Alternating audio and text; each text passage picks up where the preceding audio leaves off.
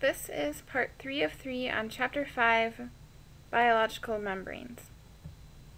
In this section we're going to be looking at this question, how does the plasma membrane help maintain homeostasis? So we're actually going to be looking at how the plasma membrane works in cells. These plasma membranes, or biological membranes that we've been looking at, they are considered to be selectively permeable. So they're selectively permeable plasma membranes. Selectively permeable means that the membrane, it can allow certain molecules to enter in.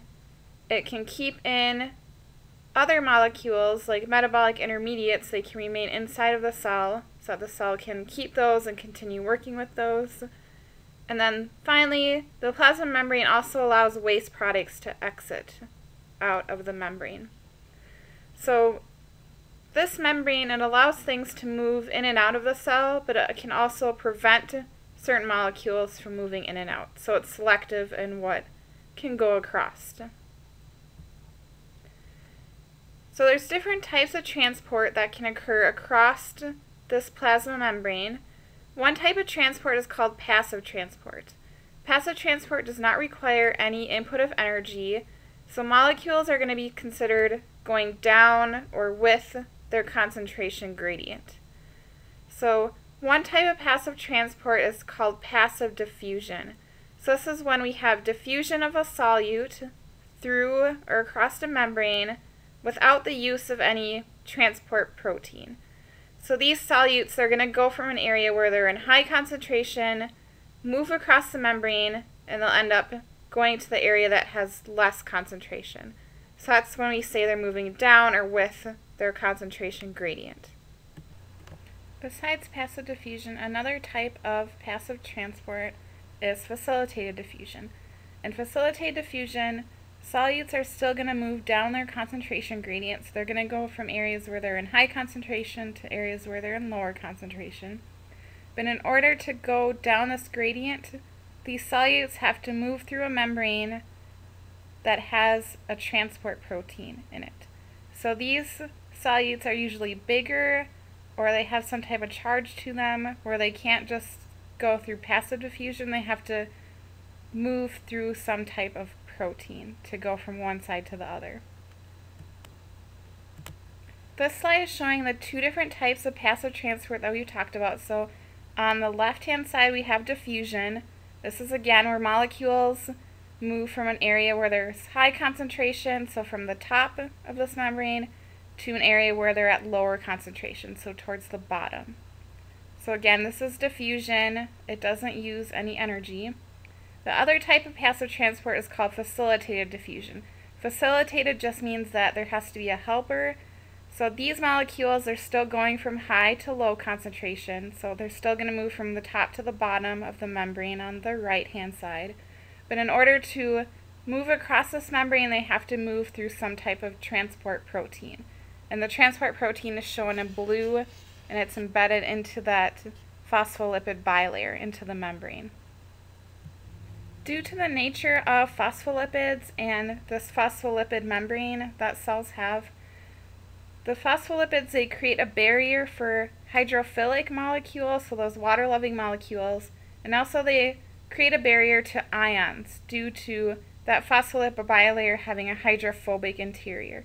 So remember, phospholipids, they have those two fatty acid tails that are hydrophobic, and they face in towards the middle, so they face towards each other.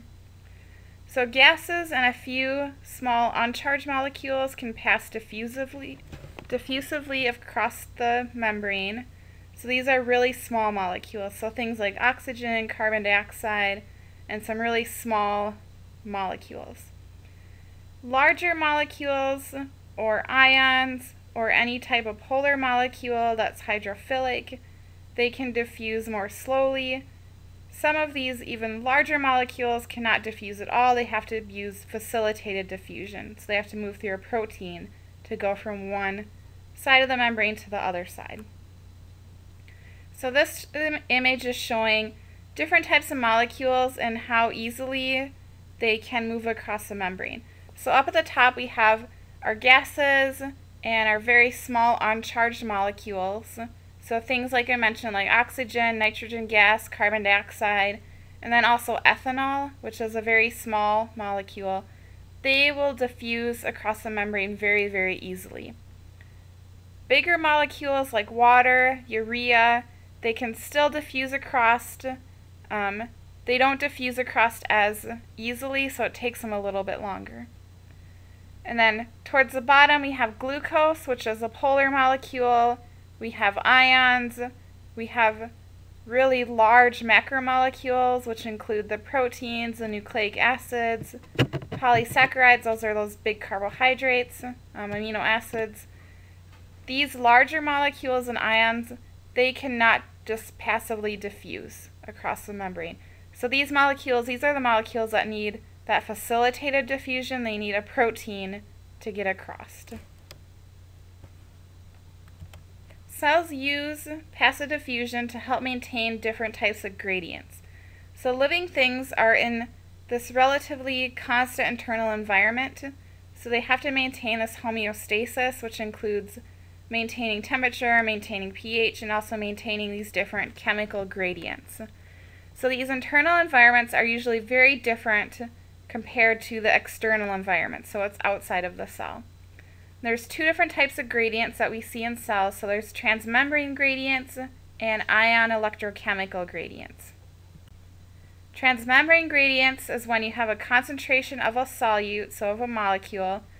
It's just higher on one side of a membrane compared to the other side. So here we have glucose, which is the blue molecule shown in the image. And then we have our plasma membrane. So outside of our plasma membrane, you have lots and lots of glucose, whereas if you look inside your membrane, you only have 2 glucose molecules. So this is considered to be a gradient because you have high concentration on one side, low concentration on the other side. Some of these gradients are ion or electrochemical. So this is when you have an electrical gradient and a chemical gradient. So this one's a little more complex. So we have different types of ions inside and outside of our cell. So we have chlorine, sodium, potassium ions. And you can see outside of the cell you have a lot of sodium ions, which are positive in charge. And if you look inside of the cell, you have lots of chlorine atoms that are inside of your cell. So not only do you have a difference in how these ions are distributed in and out of the cell, you also have a positive charge outside, a negative charge inside of the cell. So you have that electrical gradient as well. We can refer to these gradients, and it's called a tonicity. So an isotonic solution is when you have an equal amount of water, an equal amount of solute concentration on both sides of the membrane. So isotonic basically means that you don't have any concentration gradient. Everything is equal on both sides. And you can see that in the image here. So solute concentration outside the cell is isotonic to inside the cell, so it's equal. Other times we're going to have hypertonic solutions. So this is where the solute concentration is higher, water concentration is lower on one side of the membrane compared to the other side. So the side of the membrane that has more solute and less water, that's the hypertonic side. And then the other side has less solute and more water dissolved in it. The opposite of hypertonic is hypotonic. So this is when your solute concentration is lower, thus water concentration is higher on one side of the membrane compared to the other side. So here in this image, we have fewer solutes outside the cell compared to inside the cell, shown on the image. So sometimes, instead of having the solutes move across, so if the solutes cannot move across, like they're too big, there's no proteins to help them move across, water can move across instead. So water, it can diffuse through a membrane, and it also follows these rules, so it goes from an area where there's lots of water, where you have a high concentration of water, to an area where there's less water, where you have a lower concentration of water. And this is called osmosis. And basically it's just the movement of water across a selectively permeable membrane. That's what osmosis is. So osmotic pressure, all cells have osmotic pressure. This is the tendency of water to move into any cell. And osmotic pressure, it helps the cells to be plump. It helps plants stand up against gravity. So osmotic pressure is a good thing for cells. Depending on what environment cells are placed into, different things can happen. So first we'll just look at animal cells. So using a red blood cell, in an isotonic environment, red blood cells maintain their normal shape. So they look like the little disc-shaped cells up at the top.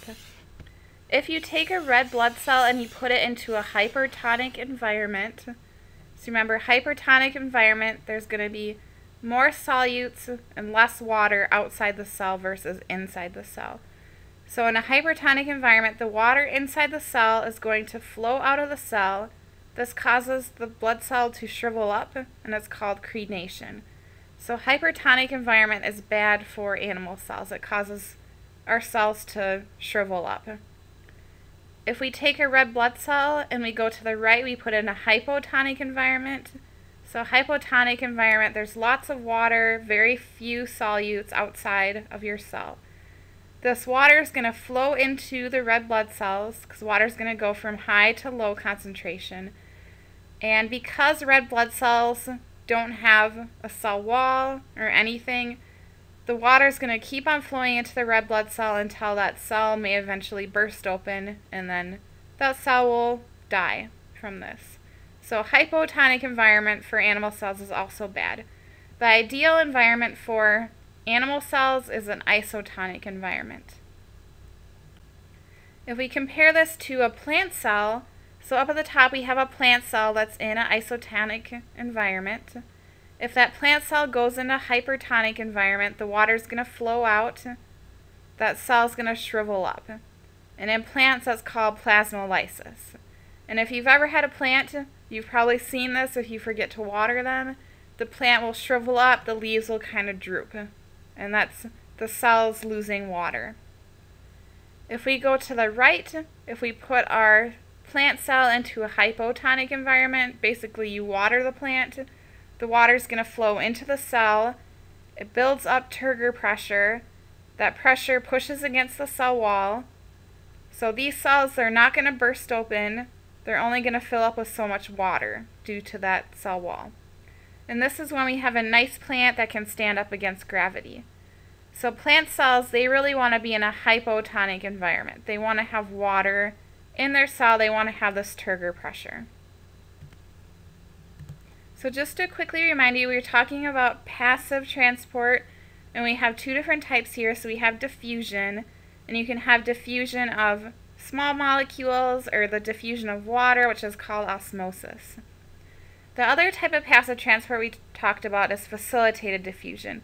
And this again, molecules are moving from high to low concentration, but they have to move through some type of protein helper, so it's facilitated.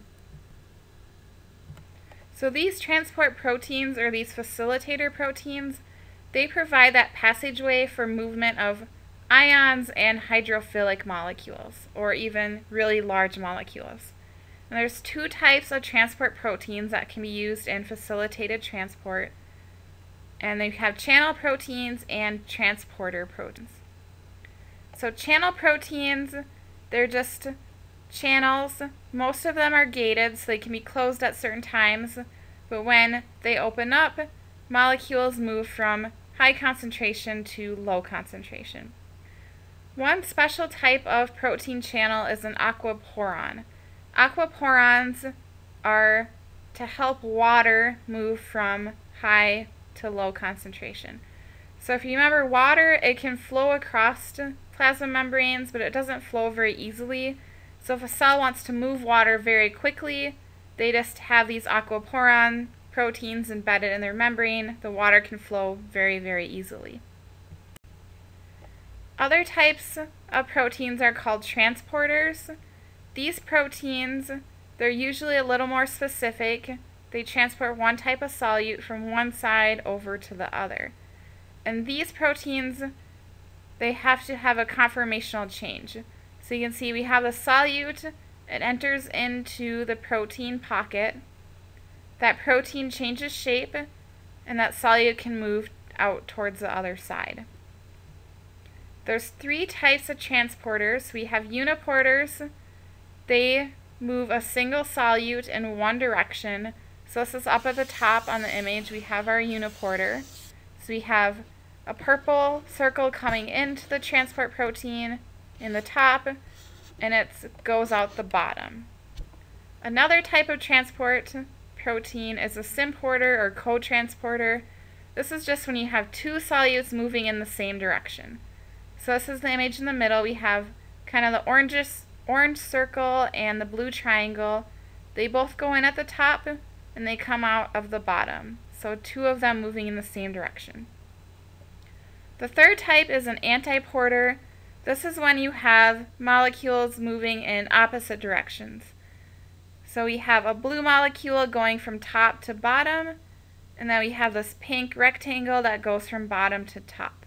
So two solutes moving in opposite directions. So far we've only been looking at passive transport, where things go from high to low concentration and no energy is used.